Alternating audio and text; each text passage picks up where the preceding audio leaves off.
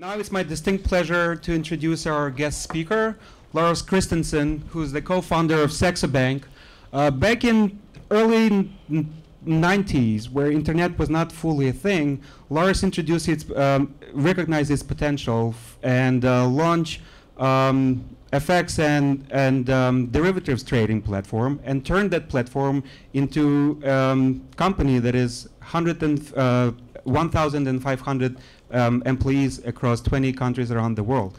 Today he sees parallels with blockchain and how that may have implications across various areas. And he's in town for the Blockchain Week and has gracefully agreed to share his thoughts on blockchain's potential, blockchain's questions, and where it may pan out. Lars Christensen, everyone.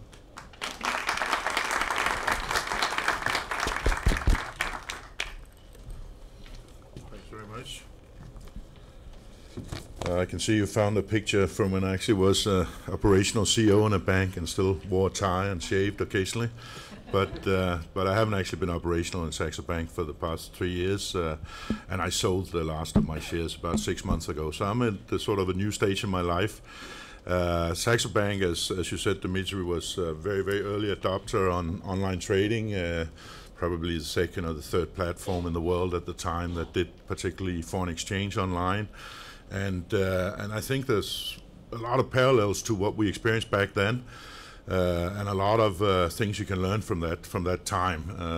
When we launched, there was less than 100 million users on the internet, and there was a lot of skepticism around, was this really going to take off? Was it really going to work? Would people really expect and accept not to speak to dealers anymore, and blah, blah, blah. And some of the major banks were extremely reluctant to face up to this potential new competition. So there's a lot of parallels, and I'll get back to that a little bit later on. I also took an early interest in the crypto space because, you know, the cryptocurrency is obviously reminiscent of the fiat currencies, which I've been trading for the last 30 years. So that was interesting for me, and also have some libertarian leanings. So some of the ideology at the time also appealed to me. So let me congratulate the teams that are here today and doing their demo day on three things really. One, getting as far as you are with your project that you can be here today. Secondly, on choosing, I think, a very exciting field where there's really, really very strong long-term potential. And third, because in contrary to some of the projects out there, that you obviously appreciate the importance of science and basing your projects on solid science. This I think is very essential and a very good way to tell good and not so good projects from each other. Are there serious science behind it? Are there serious scientists involved? That's very much the sort of the lakmus test that I apply to projects. I wear two hats. I run one project of my own, which I'm not going to stand and pitch you here. A layer 1 block protocol called Concordium.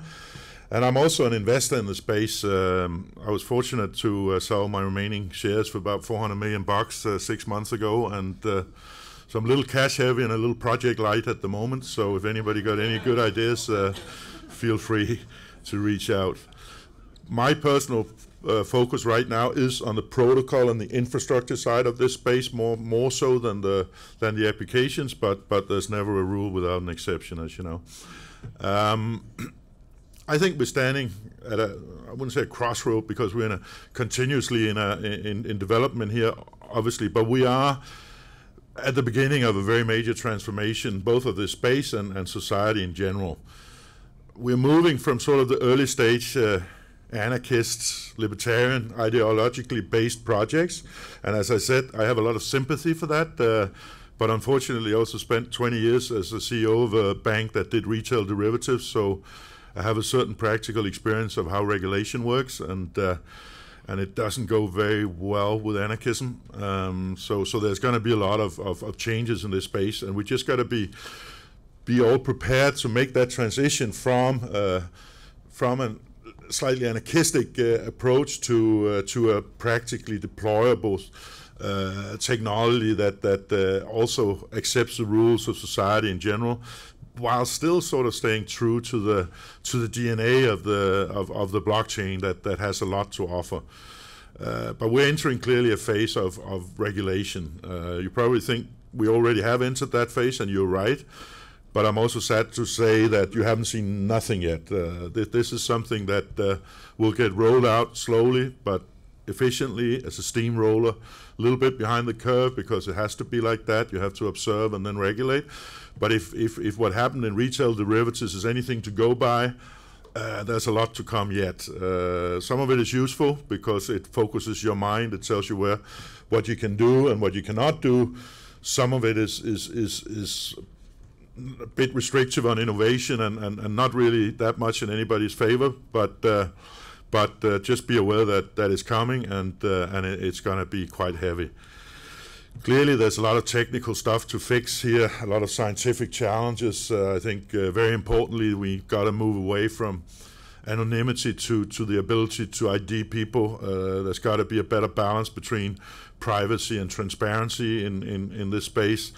We got to get some easier smart contract programming. We got to find solutions to scalability. We got to build and develop sharding, moving away from heavy energy consumption, which is never going to be politically correct, finality, governance, upgradability, formal verification of the more serious projects, and define some joint scientific standards, I believe is also next. And all of this requires significant, serious scientific progress. So I applaud IBM for having such a collaboration with Columbia. We're doing something similar with Aarhus University in Denmark, which is very strong in cryptography for a bunch of historical reasons. But there we have the Concordium Blockchain Research Center. And while there's already contact between the cryptographers, I know, very keen to further develop that relationship, and we have in our budget also allocation for visiting researchers, so feel free to reach out to me or to Aarhus University or our blockchain center over there.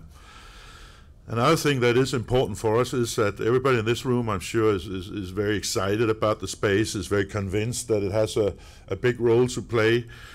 But when you go out there and you speak to real business and you speak to CEOs in banks, you'll always be able to find an enthusiast at some level in a business. But when you're talking CEO level, that's not a lot of focus, to be honest, on blockchain. We think and overestimate sometimes how much traction we really have, and it's not as much as we think sometimes. So we have an educational effort to do. As an example, I do a TV show in Denmark, which is kind of sort of a cross between Shark Tank and The Apprentice type thing, but it's a funnel where you end up with an investment in one company. And I got 700 applicants this year, and there was not one serious blockchain. I was really hoping for a serious blockchain project because I wanted to have that in the program and to use that as an educational. But out of 700 all Danish companies, not a single serious blockchain project, and that just kind of opened my eyes to maybe some of us are overestimating how far we are at this point, right? So there's an educational effort to be done, explaining the benefits to the public, explaining the workings of blockchain, and focus also on solving the right problems. You know, sometimes I feel that people are sort of trying to stick in a blockchain wherever they can, and many places, a traditional distributed database would do an equal or better job. But let's get it in there where it really makes a difference, and let's make access easier so that also SMEs can adopt it, and non-tax savvy organizations get away from the heavy focus on speculation and Bitcoin and the somewhat dubious image of crypto that the public has. And let's get to a real appreciation of the business potential that really stretches out to nearly any business in the world. This is about media work, it's about influencing regulators, it's about influencing politicians, business leaders, thought leaders, and I tell you, there's a lot of work to be done. But we will overcome all of this, and I believe we are in the middle of a major business opportunity and a major new change to many of the structures that we know in society. To go back to the mid-90s where we were looking at the internet, I think there are many parallels. As I mentioned, a lot of skepticism, a lot of people that couldn't really figure out how to use this thing. There was a lot of technical challenges. We're talking right way back when you had the screaming modem, which not many of you will have experienced, but really you had to wait a minute and a half to download a picture or something like that, right? And it wasn't really used for very much other than simple information and a little bit of porn already back then, right? So a lot of people were very skeptical at the time, and I remember all of my own salespeople and account executives in the bank were extremely skeptical of me and my partner spending all the money on this new technology. They thought it would have been much better spent at bigger bonuses and stuff like that, right? So, and I think that there's some parallels here. There's some lessons to be learned, and I think the really important one is who was it that drove early adoption of the internet? It was not the big corporates. It was not the financial sector. It was smaller businesses. It was SMEs. It was people that made a special use case, like we did, for example, for trading there. And it was actually a lot of smaller players that built it bottom up by saying, here's a piece of publicly available infrastructure that we can use for something. Oh, all of a sudden I can transmit my information a little easier. Oh, all of a sudden I can make a little shop and sell some of my products there instead of just in my normal stuff. And it was actually coming from the bottom up. And I think we shouldn't underestimate that we need to make that possible to happen here also. Certainly when we're talking about the public blockchain space, because the big boys and certainly the finance industry will obviously be heavily focused on private blockchains, and for many good reasons in terms of risk and the asymmetry between risk and what happens to banks if something goes wrong. So, but we can't forget these smaller adopters, and I think that's very important to make it easy and accessible and understandable and not too nerdy for people to use this. Of course, everybody contributes to the development, and it's important to support the innovation by all the stakeholders, whether it's JP Morgan Coin or it's mature businesses using private blockchains, some of the big technology players in the space. All of them, of course, contribute to making us more knowledgeable about what can this technology actually be used for, where can it take us in the future. Very important to make sure that we get a even broader support and many more use cases for developing innovation in this space. I think some of them will be very, very trivial to begin with. Simple things like timestamping and provenance, and obviously incorruptible data, etc. The real big innovation will probably come at a later stage, exactly as it did in the internet. The really big new business model was not in the first wave, but in the second wave in the early zeros, and I think it's going to be very similar to that. On an investment side of things, if I wear my investment hat, the reason I like the protocol side of things is that when I look back at the 90s with the internet, there was no such opportunity as investing in the internet per se. You could only really invest in applications on the internet, and there were plenty of them. Many of them failed. Very hard to find the value in there. Whereas it was, on the other hand, quite obvious, if you could have bought a share in the internet per se, that probably would have been a pretty healthy investment. I think if you imagine the internet company would without a doubt be the most valuable corporation in the world if it existed, right? But it doesn't, and you couldn't. But you can now, because actually there is very good opportunities to invest in various protocols coming out. And for me, that is the lower hanging fruit, I think, that identifies some of the serious projects in that area, and then look for applications when that infrastructure is solid enough to also support the applications out there. You've probably seen that famous Gartner slide with 2030. There's a very, very long bar, and it stops at $3.1 trillion, right? And everybody's focused at that end of the chart, which is very exciting because 3.1 trillion is quite a bit of money. But if you look to the left side of that chart, have you noticed how 2019 looks, or how 2020 looks, or even 2021, where they're at 1% of 2030, right? About $30 billion or $35 billion, if I remember correctly, is their assessment of of the business potential in 2021, which I remind you is 2 years from now. What I'm saying with that is I think we have to be patient. I think in the long run, there's massive rewards to be had, but I think just as in the internet days, patience is also a very important characteristic if you want to be in this space, because it is going to take time to develop this, and it's going to take somewhat longer time than most people probably think today. But it will ultimately be a real game changer. It will ultimately hold enormous promise for the world and for the businesses that are involved, and it's always good to be an early mover in a big space.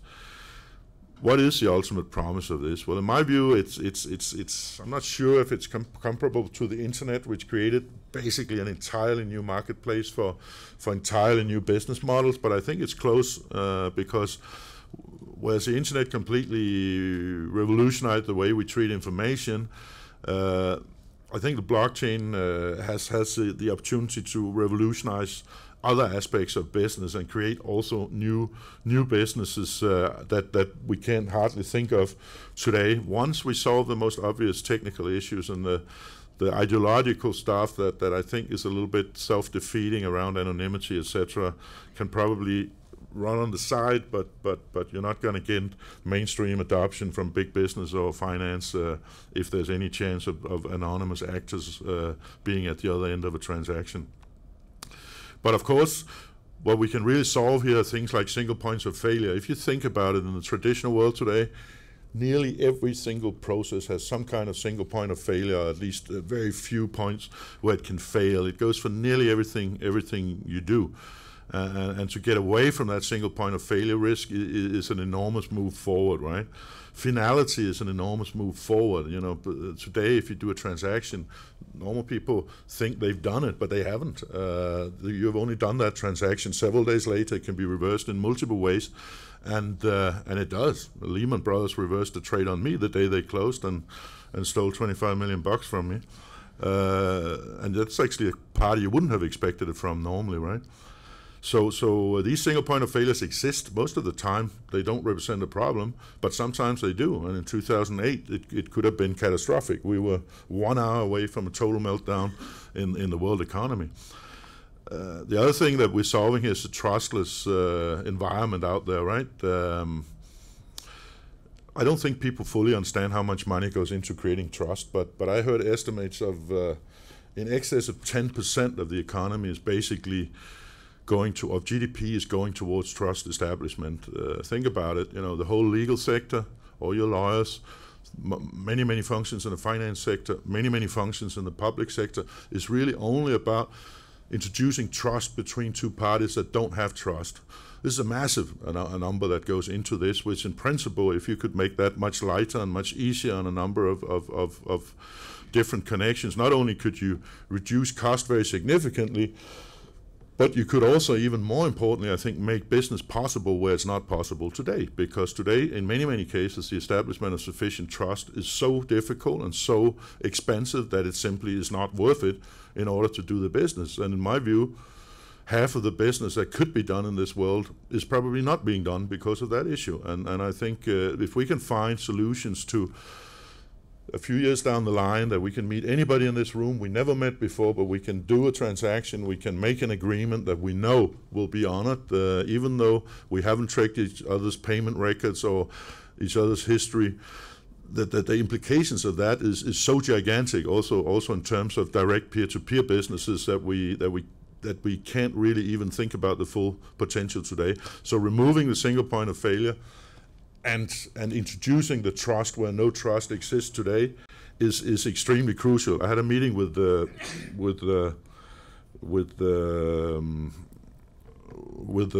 chairman of the Swiss Central Bank a couple of months ago, and he said quite correctly, but Lars, everybody trusts the Swiss franc, and everybody trusts the Swiss National Bank, and everybody trusts we have the most developed notary system in the world, etc. And he's absolutely right. Everybody largely trusts the Swiss National Bank, Swiss institutions, and the Swiss notary system. So that's not what we need to fix. We need to fix all the places where people don't trust each other, and I think that's very important too. Of course, you can add some efficiency gains to even, I'm sure, the Swiss National Bank, but But that's not where the real opportunity lies. The real opportunity lies where trust doesn't exist today. So we are only a few years away from being able to remove all of these expensive middlemen and cost factors in trust, and I think that really holds a lot of promise. We are moving towards a world where we have to use much less money on fraud prevention, on protecting ourselves against criminality. We're moving towards a world where we can actually rely on information by and large. There's a lot of technology going in the opposite direction, but actually by being able to timestamp or to introduce on blockchain news and information, etc., that is known to be true, I think will take us quicker in the right direction than deep fake, for example, can take us in the wrong direction.